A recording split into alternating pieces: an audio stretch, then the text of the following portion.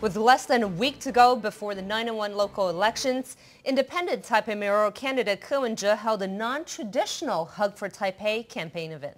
Ke said he dislikes traditional rallies, choosing instead to hold a street carnival, allowing local citizens the opportunity to show their creativity. And Taipei City Police were on hand to ensure Ke's safety.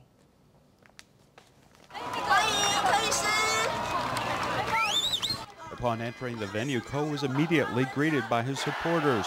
While supporters waved many colorful flags, it was noticeable that none of the flags mentioned a particular candidate or party, breaking with pan blue and pan green election tradition.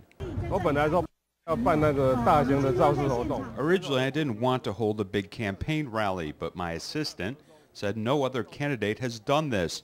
Then I thought, let's try something else, hosting a Hug for Taipei carnival for the citizens. We didn't do any special mobilization, just simply asking people to come out and join us.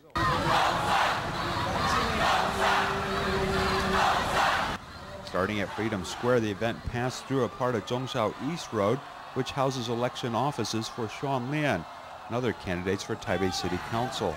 At this point, the crowd became more vocal, imploring Ke to win the election. There were a few people, however, who wanted to make their appeals known to Ke and were quickly ushered away.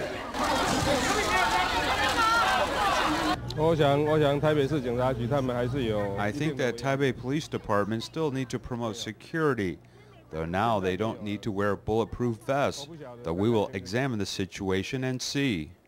Ke's campaign spokeswoman Chien Yu-yen said turnout for today's event topped 200,000 people.